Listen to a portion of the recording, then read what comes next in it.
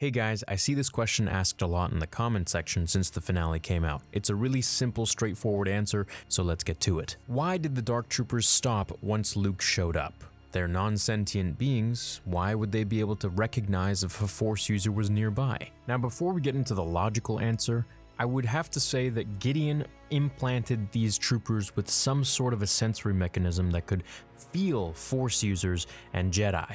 The look on his face kind of says it all, and at this point, the Empire is unbelievably terrified of the one who killed the Emperor, and to their knowledge, Darth Vader. When he realizes that Luke Skywalker is there, or a Jedi even is there, so far and few in between now in the galaxy, he looks like he's just about to crap his pants. And for this reason, I think he's done everything he could with these Dark Troopers to sense the M count level in a being.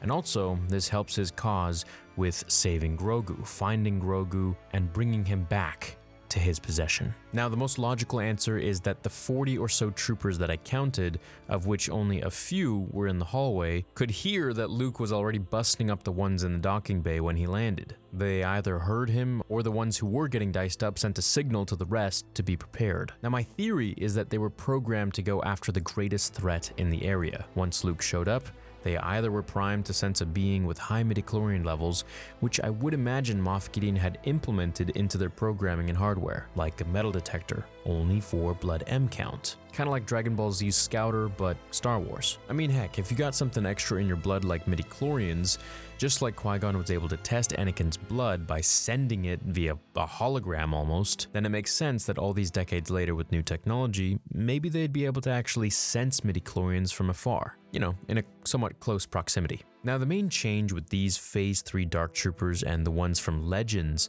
are that these ones aren't lightsaber resistant. In Legends, their armor could take lightsaber slashes and nothing would happen to them. In this one, they got absolutely destroyed. Now, there's a bit of a Legends story that I can spin on this. I don't believe this is true or anything, but it's interesting info nonetheless. In Legends, you could turn a dial on your lightsaber hilt to increase the strength of the blade, the power of the core. You could make it longer or shorter. Qui-Gon has this on his hilt. In fact, so do many lightsabers. I believe this is what Qui-Gon used during this scene to get through the doors to Nute Gunray. Anyways, it's possible that Luke switched a setting on his saber to deal more damage, take more power from his kyber crystal, but in turn, cause him to be slower. In the Legends game Jedi Knight 2 Jedi Outcast, you can actually change your lightsaber stance from blue to yellow to red. Blue yields low damage, but you wield your blade extremely fast. Yellow is medium, and red yields a super heavy blade that is devastating when clashed. Now, I don't think Luke did that with these troopers.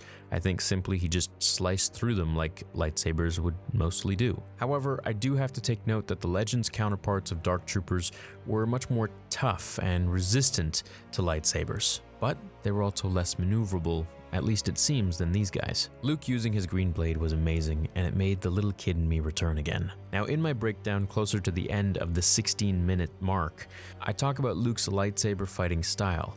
If you missed it and you didn't make it to that part of the video, I will put it here now, and if you saw that part, well, then you can skip this if you wanted. Luke Skywalker arrives and makes the Dark Troopers look like absolutely nothing. He wasn't even moving fast, or even looked like he was really trying. It was easy work for a Jedi Knight like him, or at this point, should I say Jedi Master, ready to rebuild his roster of students. Also, how Moff Gideon tries to kill himself once he realizes that Luke Skywalker has arrived. This is the amount of legendary fear that Luke has struck into the Empire. They all know what he did. He is a legend, a myth, and a nightmare. We see a cloaked figure walk through the halls, his movements and lightsaber form very much like Luke Skywalker from Episode 6, albeit a little bit improved. Luke used a variation of different lightsaber forms with the different teachers that he had, mainly Form 4 Ataru, which he learned from Master Yoda.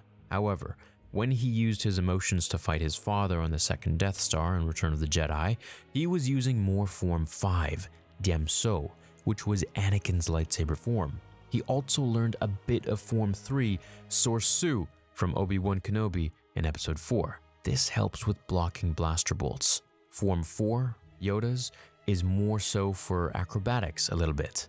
For example, in Episode 5, when Luke jumped out of the carbonite freezing chamber, this could be an example of that, or you can just say it's Force jump. And Form 5 is known more for being on the offense, being a little more aggressive, which is very Anakin. Now there's a scene here where Luke uses the same move as Anakin against the B-1 battle droid on Mustafar, with the blaster bolt behind the back, deflecting it. Luke comes to the hallway, which was a lot like his father against the rebels in Rogue One. Grogu just watches the screen amused. Luke Skywalker dances with his emerald blade, blocking bolts and slicing through the troopers. He uses force pull, force push, force freeze, topped off with force crush. Now, this is huge, because force crush was a force power that was a big no-no for Jedi. However, there was a gray area when using it on droids, or any non-living being. Mace Windu and Anakin Skywalker both used this in the original 2D Clone Wars back in 2003, I believe it was. Mace uses it on Grievous, which is why he always coughs, and Anakin uses it on Nelvon against the scientist Techno-Union guy. So Luke using this on a droid, it's not really too bad, but also he's really the only one controlling the Jedi at this point. He's the one to carry on the mantle and teach his way of being a Jedi, which is the better way. At least it is in Legends.